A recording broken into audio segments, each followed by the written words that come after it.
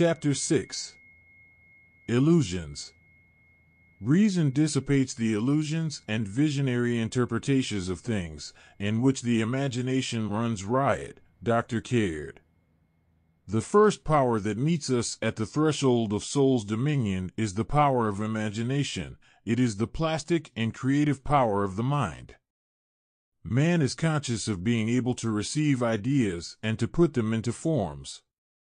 He lives not entirely in the objective world, but possesses an interior world of his own. It is in his power to be the sole autocrat in that world, the master of its creations and lord over all it contains.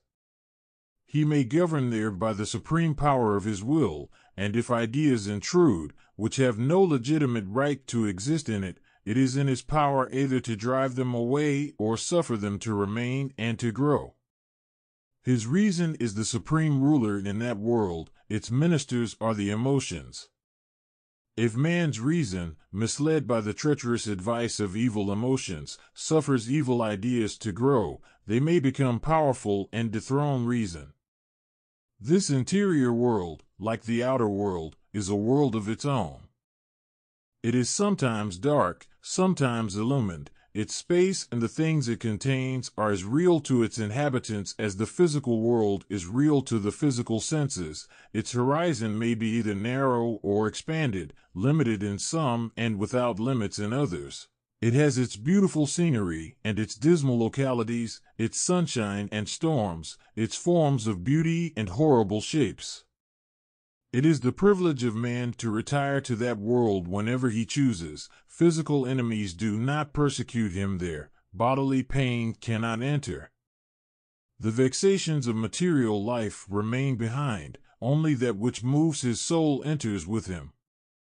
In this interior realm is the temple of man, wherein he can lock the door against the intrusion of sensual impressions. On the entrance of that temple are the dwellers of the threshold, made of desires and passions, which are our own creations, and which must be conquered before we can enter. Within that temple exists a world, as big and illimitable as the unbounded universe. In this inner realm is the God whose spirit floats over the waters of the deep, and whose hat calls into existence the creatures which inhabit the kingdom of mind. In the air surrounding the center of that interior world is the battleground of the gods. They're the gods of love and hate, the demons of lust and pride and anger, the devils of malice, cruelty and revenge, vanity, envy, and jealousy hold high carnival. They stir up the emotions and, unless subdued by reason, grow strong enough to dethrone it. Reason rests upon the recognition of truth. Wherever truth is disregarded, illusions appear. If we lose sight of the highest, the low will appear, and an illusion will be created. 1 is the number of truth, 6 is the number of illusion. Because the 6 have no existence without the 7th, they are the visible products of the 1, manifesting itself as 6 around an invisible center. Wherever they are 6, there must be the 7th. The 6 cannot know the 7th if the 7th does not become manifest. God knows himself, but we cannot know his presence unless that presence becomes manifested in us. 1 is the number of life, and 6 the number of shadows, having no life of their own. Forms without life are elusive, and he who mistakes the form for the life or principle of which it is an expression is haunted by an illusion. Forms perish, but the principle that causes their existence remains. The object of forms is to represent principles, and as long as a form is a true representation of a principle, the principle gives it life. But if a form is made to serve another principle than the one which called it into existence, degradation will be the result. The irrational forms produced by nature are perfect expressions of the principles they are intended to represent. Rational beings only are the dissemblers. Each animal is a true expression of the character represented by its form. Only at the point where intellectuality begins, deception commences. Each animal form is a symbol of the mental state which characterizes its soul, because it is not itself the arbitrary originator of its form, but rational man has it in his power to create. And if he prostitutes one principle in a form for another, the form will gradually adopt that shape which characterizes the prostituted principle, of which, in the course of time, it becomes a true expression.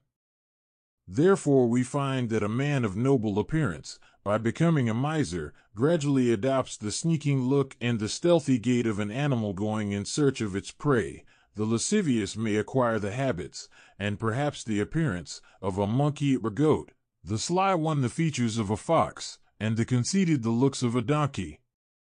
If our bodies were formed of a more ethereal and plastic material than of muscles and bones, each change of our character would produce quickly a corresponding change of our form, but gross matter is inert and follows only slowly the impressions made upon the soul. The material of which astral forms are made are more plastic, and the soul of a villainous person may actually resemble a pool filled with vipers and scorpions, the true symbol of his moral characteristics, mirrored in his mind. A generation of saints would, in the course of time, produce a nation of Apollos and Dianas. A generation of villains would grow into monsters and dwarfs. To keep the form in its original beauty, the principle must be kept pure and without any adulteration. One fundamental color of the solar spectrum, if unmixed, is as pure as another. One element, if free from another, is pure. Unmixed copper is as pure as unalloyed gold, and emotions are purer if free from extraneous mixture.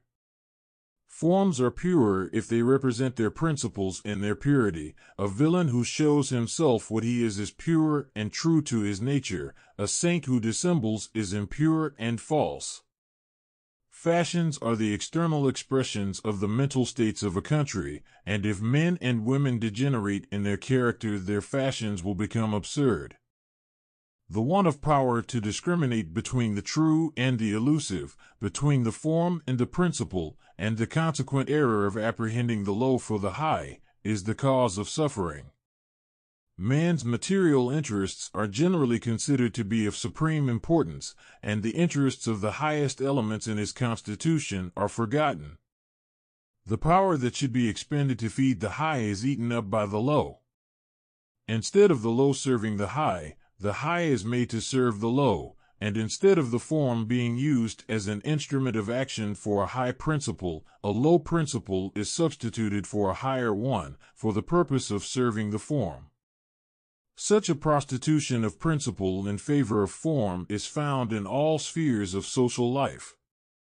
We find it among the rich and the poor, the educated and the ignorant, in the forum, the press, and the pulpit, no less than in the halls of the merchant and in the daily transactions of life.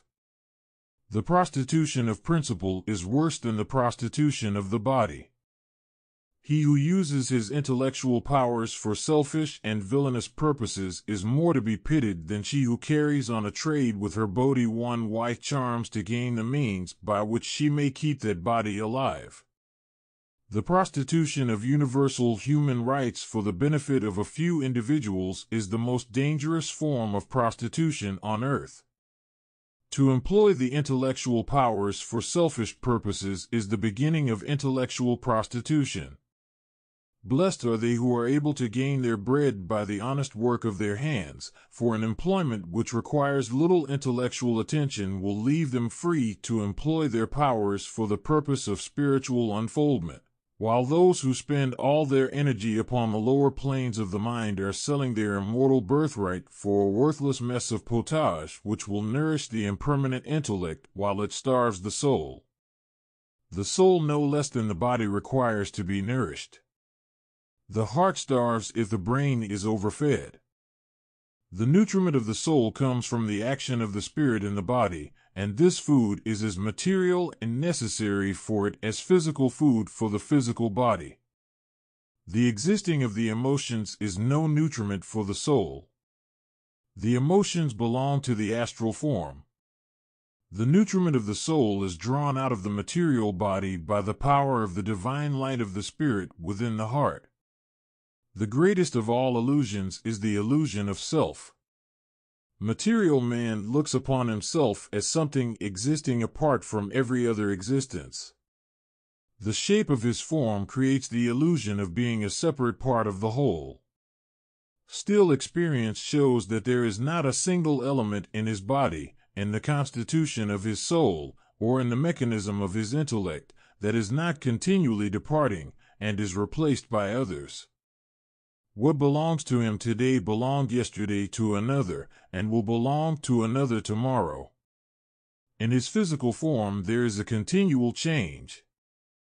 In the bodies of organized beings, tissues disappear slowly or quickly, according to the nature of their affinities, and new ones take their places, to be replaced in their turn by others.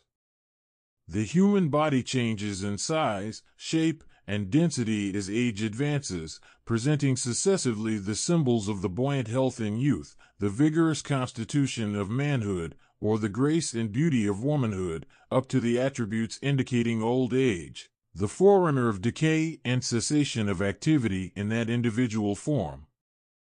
No less is the change in the mind. Sensation and desires change, consciousness changes, memories grow dim. No man has the same opinions he had when he was a child, knowledge increases, intellect grows weak, and on the mental as well as on the physical plane the special activity ceases when the accumulated energy is exhausted by transformation into other modes of action or is transferred into other forms. The lower material elements in the constitution of man change rapidly, the higher ones change slowly, but only the highest elements are enduring.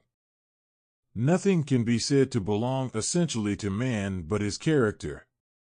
He who cares a great deal for his lower nature, cares for that which is not his own, but which he has only borrowed from nature. While he enjoys its possession, an illusion is created, making it appear to be an essential part of himself. But man's terrestrial nature is not more an essential part of himself than the clothes which a man wears, a constituent part of the man. His only true self is his character, and he who loses the purity and strength of his character loses all his possessions. One of the kings of illusions is money, the king of the world. Money represents the principle of equity, and it should be employed to enable everyone to obtain the just equivalent for his labor. If we desire more money than we can rightfully claim, we wish for something that does not belong to us, but to another. If we obtain labor without paying for it its proper equivalent, we deprive others of justice, and therefore deprive ourselves of the truth, which is a more serious loss to ourselves than the loss of money to the defrauded. Money as such is a symbol, only the principle which it represents has a real existence. Nevertheless, we see the world lie at the feet of the illusion. The poor clamor for it, and the rich crave for more, and the general desire is to obtain the greatest amount of reward by giving the least possible equivalent. Clergymen save souls, and doctors cure bodies for the purpose of making money. Law is sold to him who is able and willing to pay. Fame and reputation and the semblance of love can be obtained for money, and the worth of a man is expressed in the sum of shillings or pounds which he may call his own. Starvation threatens the poor, and the consequences of superabundance the rich, and the rich take advantage of the distress of the poor to enrich themselves more. Science exerts her powers to increase the amount of material comforts of man. It vanquishes the impediments presented by time and space, and turns night into day. New engines are invented, and the work whose performance in former times required the use of 1,000 arms may now be accomplished by a child. An immense amount of personal suffering and labor is thereby saved. But as the means to satisfy the craving for comfort increase, a craving arises for more. Things that formerly were considered luxuries now become indispensable needs. Illusions create illusions, and desires give 142 magic. Rise to desires. The sight of the principle is lost, and the golden calf is put into its place. Production is followed by overproduction. The supply exceeds the demand, the price of labor comes down to starvation rates, and on the rotten soil the mushrooms of monopoly grow. The more the facilities increase to sustain the battle of life, the more increases its fury. The noblest power of man, his intellect, whose destiny it is to form a solid basis for the highest spiritual knowledge of man, is forced to labor for the satisfaction of the animal instincts of man. The body flourishes while the soul starves and becomes a beggar in the kingdom of truth. From the love of self arises the love of possession. It is the hydra-headed monster whose cravings can never be stilled. Nearest to the illusion of self stands the illusion of so-called love.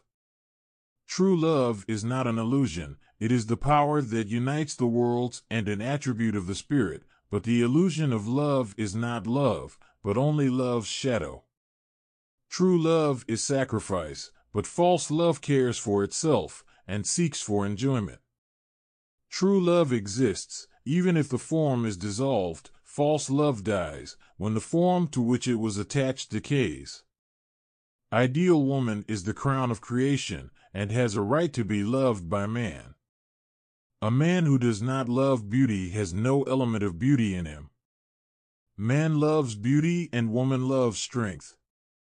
A man who is the slave of his desires is weak, and cannot command the respect of woman. If she sees him squirm under the lash of his animal passions, she will see an animal and will not be able to look upon him as her protector and God. Marital love is a law of nature and a necessity for the propagation of man. But however beautiful the relations between husband and wife may be, sexual intercourse belongs to the animal kingdom and not to the spiritual nature of man. Mutual attraction between animals is not less beautiful and usually more pure than among mankind. The birds of the air do not marry for money, and often animals die on account of their grief over the death of their mates. A person who has not yet outgrown his terrestrial nature will yearn for terrestrial love. A celibacy enforced by law is a crime against illusions. 143 Tour. A celibacy enforced by circumstances is a misfortune, but for the spiritually unfolded soul there exists a higher attraction. The true divine requires no law to teach him celibacy. He is already a natural celibate, an inhabitant of that kingdom where terrestrial marriage does not exist. Another illusion is the craving for physical life, and well may he crave for it who has no individual character of his own, because, if he loses his life, he loses his all. Men and women cling to the illusion of life because they do not know what life is. They will submit to indignity, dishonor, and suffering rather than die. But why should animal life be so desirable as to sacrifice character for it?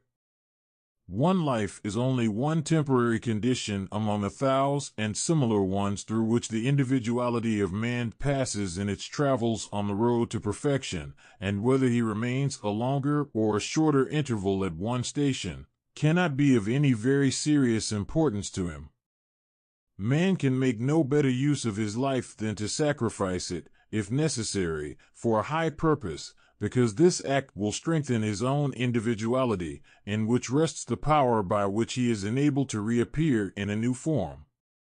On the other hand, he who sneaks away from the battle of life for selfish purposes, or because he is afraid to continue its struggles, will not escape.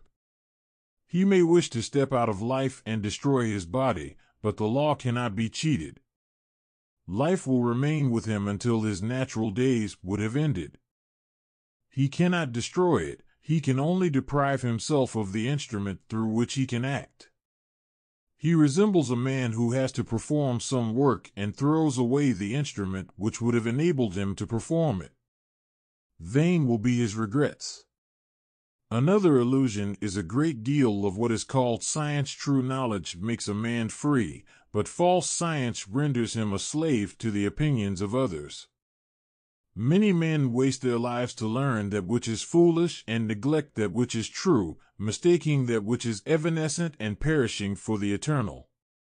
Often learning is not the aim but the means to the aim of the student, while his real objects are the attainment of wealth, position, and fame, or the gratification of M144 magic. Bidion or curiosity.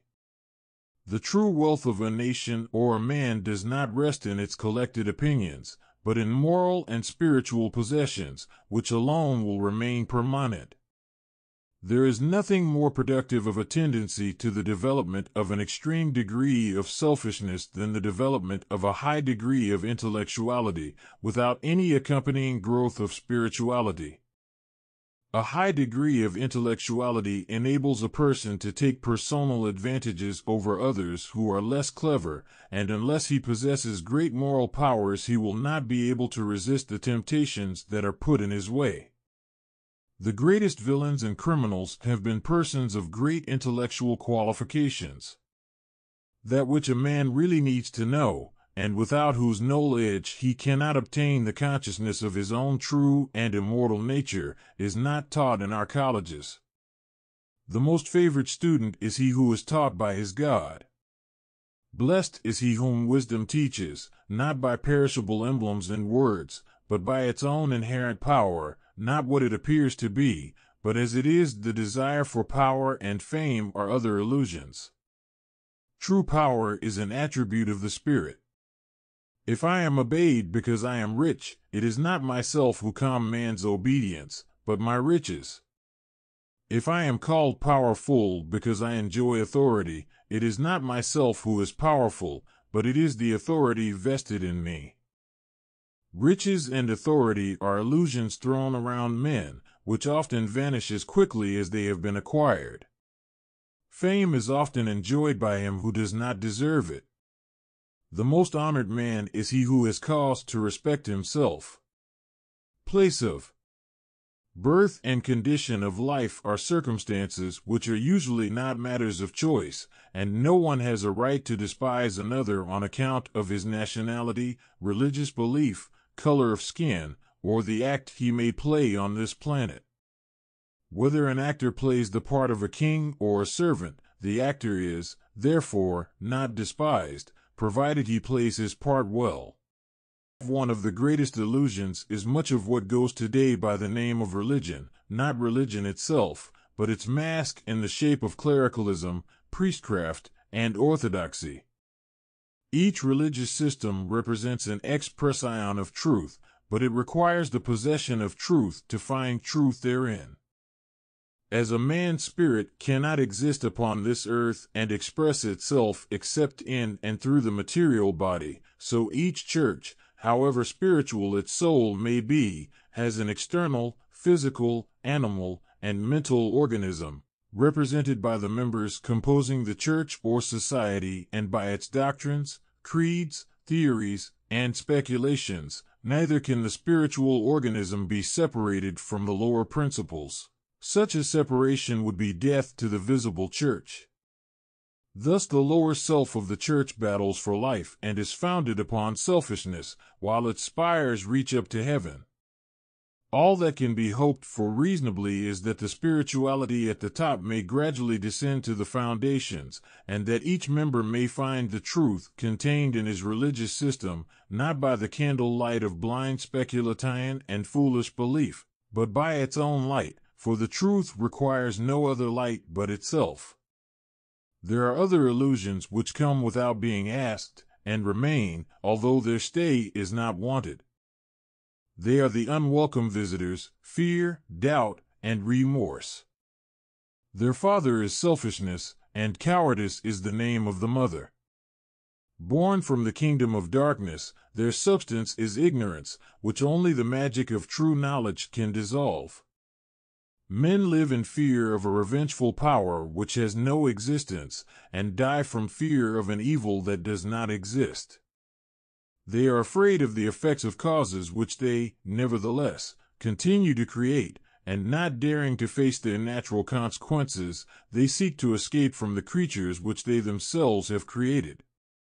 Every act creates a cause, and the cause is followed by an effect which reacts on him who created the cause, whether he may experience that effect in this life or in another. To escape the effect of the cause which has been created, he who created the cause must try to transform himself into another being. If the elements composing his lower 146 magic nature have led him into making mistakes, they will suffer, but if he succeeds in living in his higher nature, he changes himself into a superior being. Only in this sense is the Christ in every human nature the Lamb, taking upon himself the sins of that world. The Lamb is the symbol of obedience to divine law. This obedience is wisdom. Wisdom is self-knowledge. Divine self-knowledge is divine being. And he who has entered the state of divinity is one with the law and has ceased to sin. Such is the only rational philosophy of the forgiveness of sins, and priests could forgive sins if they were able to change the sinner into a saint. This can, however, only be done by the individual exertions of the sinner, who may be instructed by one who is wise. To become sufficiently wise to instruct another about the laws of his nature, it is of the utmost importance that the instructor should know these laws and be acquainted with the true constitution of man. The truth is the savior of man, ignorance is his perdition. Reason is the power of the mind to recognize the truth, and in the light of truth the shadows of doubt and fear and remorse cannot exist. Illusions are dispersed through the power of true knowledge. When the will is held in abeyance, the imagination is rendered passive, and the mind takes in the reflections of pictures stored up in the astral light without choice or discrimination. When reason does not guide the imagination, the mind creates disorderly fancies and hallucinations. The passive seer dreams while awake, and to him his dreams are realities. They are impressions caused by foreign ideas taking possession of the unresisting mind, and, according to the source from which such impressions come, they may be either true or false. Various means have been adopted to suspend the discriminating power of reason and render the imagination abnormally passive, and all such practices are injurious, in proportion as they are efficacious. The ancient Pythoness attempted to heighten her already abnormal receptivity by the inhalation of noxious vapors. Some whirl in a dance until the action of reason is temporarily suspended, others use opium, illusions. 147 Indian hemp, and other narcotics, which render their mind a blank, and induce morbid fancies and illusions. Fortune-tellers and clairvoyants employ various means to fix their attention, for the purpose of suspending thought and rendering their minds passive. Others stare at mirrors or crystals, water or ink. But the enlightened renders his imagination passive by maintaining, under all circumstances, tranquility of the mind. The surface of a lake whose water is in motion reflects only distorted reproductions of images projected upon it, and if the elements in the interior world are in a state of confusion, if emotion fights with emotion and the uproar of the passions troubles the mind, if the heaven of the soul is clouded by prejudices, darkened by ignorance, hallucinated by insane desires, the true images of things seen will be equally distorted. The divine principle in man remains in itself unaltered and undisturbed, like the image of a star reflected in water. But unless its dwelling is rendered clear and transparent, it cannot send its rays through the surrounding walls. The more the emotions rage, the more will the mind become disturbed and the spiritual soul be forced to retreat into its interior prison, or if it loses entirely its hold over the mind, it may be driven away by the forces which it cannot control, burst the door of its dungeon, return to the source from whence it came. But as long as this Christ is one of the passengers in the boat tossed by the waves of the inner life, he will always be ready to come forth, stretch out his hand, bidding the turbulent waters to be still. Then will the storm cease to rage and the soul be restored to calmness. If a person suffers his reason to give up the control over his imagination, he surrenders one of the greatest prerogatives of man. True meditation does not consist in rendering the mind passive for the influences of the astral plane, nor does it consist in dreaming. It is a state in which the mind does not roam in the realms of the imagination, but is held still by the soul so as to receive the light of the spirit. Yoga is the exercise of the power of hold in abeyance the transformations of the thinking principle, says the Patanjali, and the Bhagavad Gita teaches, whenever the wavering and unsteadfast heart wanders away, let him subdue it and bring it back to the control of the soul. A person who dreams does not control the actions which he performs in his dream, although he may dream that he is exercising his will. The things seen in his dream are to him realities, and he does not doubt their substantiality, while external physical objects have no existence for him, and not even the possibility of their existence comes to his consciousness. He may see before him a ditch and dream that he wills to jump over it, but he does not actually exert his will, he only dreams that he wills. A person in a magnetic trance has no active will of his own, and is led by the will of the operator. What he sees is real to him, and if the operator creates a precipice in his imagination, the subject will, on approaching it, experience and manifest the same terror as he would in his normal state if a precipice were yawning under his feet. A glass of water transformed into imaginary wine by the will of the mesmerizer makes the subject intoxicated, and if that water has been transformed into imaginary poison, it may injure or kill the sensitive. A powerful hypnotizer can form either a beautiful or a horrible picture in his mind, and by transferring it by his will upon the mental sphere of a sensitive, he may cause him either pleasure or suffering. Such states may be induced not merely during the hypnotic sleep, but also during the normal condition, and without any conscious desire on the part of a magnetizer. If the audience sheds tears during the performance of a tragedy, although they all know that it is merely a play, they are in a state of partial hypnotization. Hundreds of similar occurrences take place every day in every country, and there is sufficient material everywhere in everyday life for the student of psychology to investigate and explain, without seeking for cases of an abnormal character. All these things are classified as illusions, because the power of reason, the power of discriminating between the true and the false has been suspended, which causes a person to mistake things for realities which only exist in his own imagination. But if this definition is applied to everyday existence, it appears that the whole world is in a state of hypnotic sleep, for there are few that are capable of seeing the truth or to discriminate between the true and the false, and few who act always according to reason.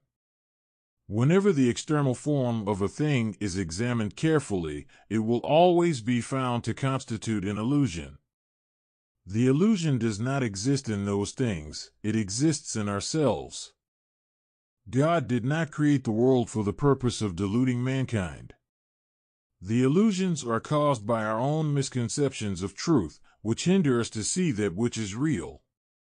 If we were to see that which is real, we would be knowing the truth. If we had always known the truth, we would not have needed to come into the world. Our existence upon this planet is a certificate of our ignorance, and the fact of having been born a proof of our folly. That which distinguishes a man from an animal is the use of his reason. If a medium submits the control over his imagination to another being, he surrenders his reason. This other being may be another person, or an invisible power. It may be an elemental, an astral corpse, or a malicious influence, and the medium becomes an epileptic, a maniac, or a criminal. A person who surrenders his will to an unknown power is not less insane than he who would entrust his money and valuables to the first stranger or vagabond that would ask him for it. If a crime is committed in consequence of hypnotic suggestions, it is the hypnotizer and not the sensitive person who is responsible for it. Such cases occur every day, for it is not necessary that a very sensitive person should be put to sleep to become capable of being influenced by the will of another. All individual minds act upon each other. Each influences the other or becomes influenced by others without knowing the source of the influence. Thoughts and impulses come and go, and their source is not known.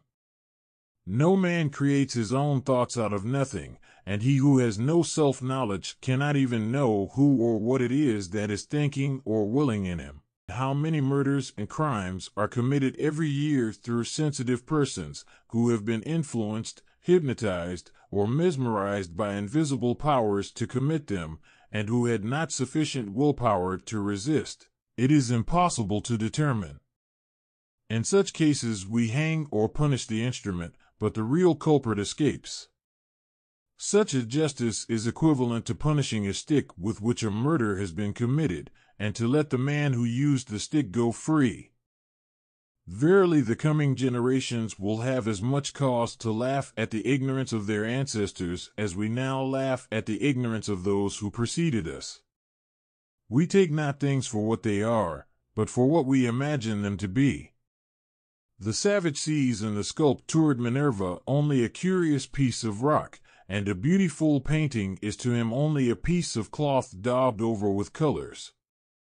The greedy miser, looking at the beauties of nature, thinks only of the money value they represent, while for the poet the forest swarms with fairies and the water with sprites.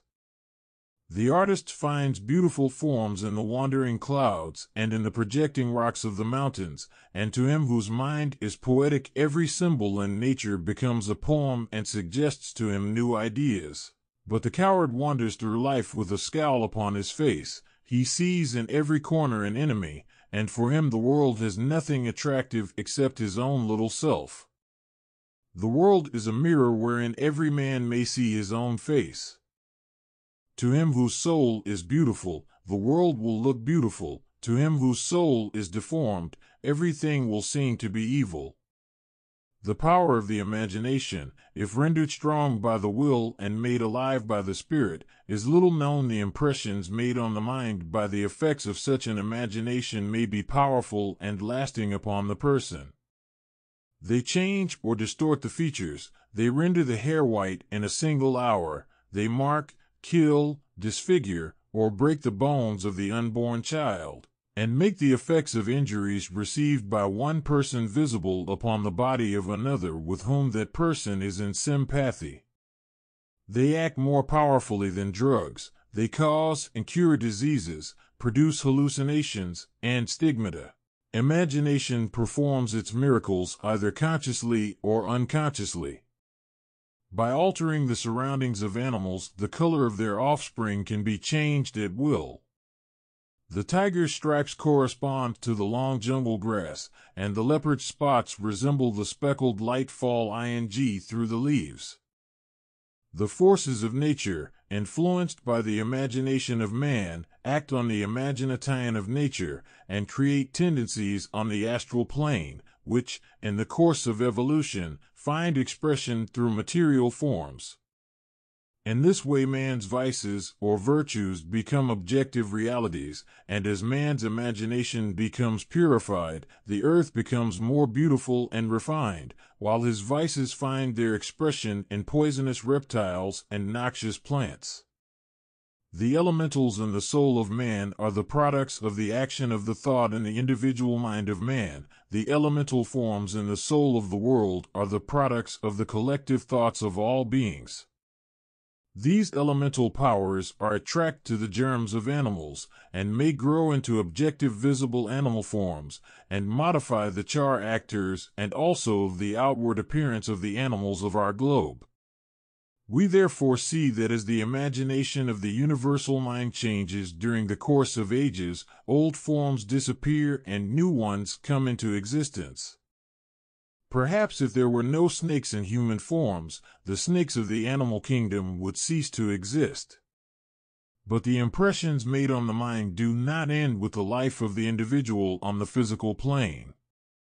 A cause which produces a sudden terror, or otherwise acts strongly on the imagination, can produce an impression that not only lasts through life, but beyond it. A person, for instance, who during his life has strongly believed in the existence of eternal damnation and hellfire, may at his entrance into the subjective state after death, actually behold all the terrors of hell which his imagination der ing life has conjured up, the terrified soul, seeing before it all the horrors of its own vivid imagination, rushes back again into the deserted body and clings to it in despair, seeking protection. Personal consciousness returns, and it finds itself alive in the grave, where it passes a second time through the pangs of death, or, by sending out its astral form in search of sustenance from the living, it becomes a vampire, and prolongs for a while its horrible existence. Such misfortunes in Orthodox countries are by no means rare, and the best remedy for it is knowledge and the cremation of the body soon after death.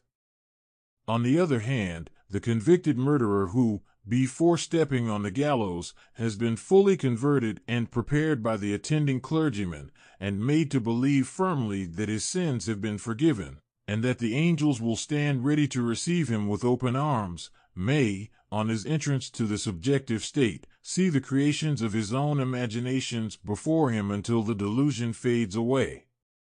In the state after death and in the devachanic kondition, the imagination neither creates new and original forms, nor is it capable of receiving new impressions. It lives on the sum of the impressions accumulated during life, which evolute innumerable variations of mental states, symbolized in their corresponding subjective forms, and lasting until their forces are exhausted.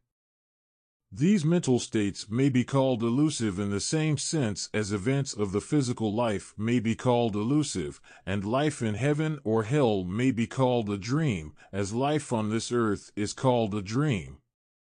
The dream of life only differs from the dream after death, that, during the one we are able to make use of our will to guide and control our imagination and acts, while during the latter that guidance is wanting, and we earn that which we have sown. No effort, whether for good or for evil, is ever lost.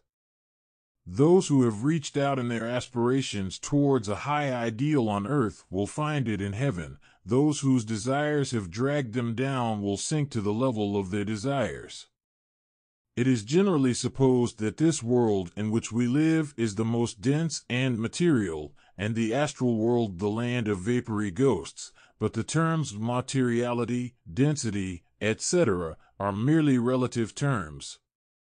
What appear to us dense and material now will appear ethereal or vaporous if we are in another state, and things which are invisible to us now may appear grossly material then.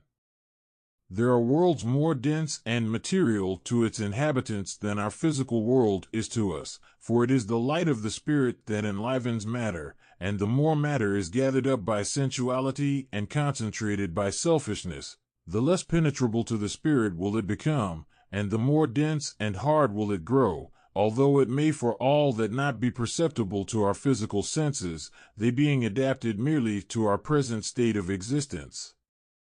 There is no heaven or hell but that which man creates in his imagination. Nevertheless, the state in which he lives is real to him. If we wish to secure happiness after death in our next life upon this planet, we must secure it before we die by controlling our impulses for evil and by cultivating a pure and exalted imagination. We should enter the higher life now, instead of waiting for it to come to us in the hereafter. The term heaven means a state of spiritual consciousness and enjoyment of spiritual truths. But how can he who has evolved no spiritual consciousness and no spiritual power of perception enjoy the perception of spiritual things which he has not the spiritual power to perceive? A man without spiritual power entering a heaven would be like a man blind and deaf and without the power to feel. Man can only enjoy that which he is able to realize. That which he cannot realize does not exist for him. The surest way to be happy is to rise above self. People crave for amusements and pastimes, but to forget one's time is to forget oneself. By forgetting themselves they are rendered happy.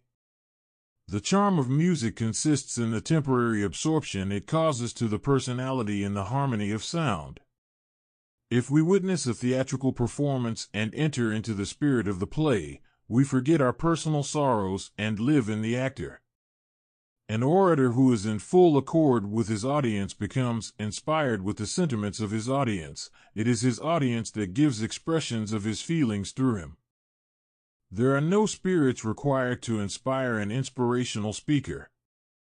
If he is impressible, the thoughts of those that are present will be sufficient to inspire him. If we enter a cathedral or a temple, whose architecture inspires sublimity and solemnity, expanding the soul, where the language of music speaks to the heart, drawing it away from the attachment to the earth, and the beauty and odor of flowers lull the senses into a forgetfulness of self, such amusements render us temporarily happy to an extent proportionate to the degree in which they succeed in destroying our consciousness of personality and self. Illusions as such do not exist. Their existence is an illusion. Nature is not an illusion, but a manifestation of truth. Every form in nature is an expression of truth, but it requires the eye of truth to find the truth in those forms. If we cling to forms, we cling to illusions, having no real existence. If we cling to the truth, we have the reality. If our happiness depends on the possession of a cherished form, our happiness will perish when that form disappears. To attain real knowledge is to make the mind free of its illusions. This freedom is attained only by a love for the truth, for the truth is the life and the foundation of our existence, which will remain after all the illusions constituting our lower nature have passed away, when we will possess nothing but that which we are, and being ourselves the light and the truth, we will be in possession of truth.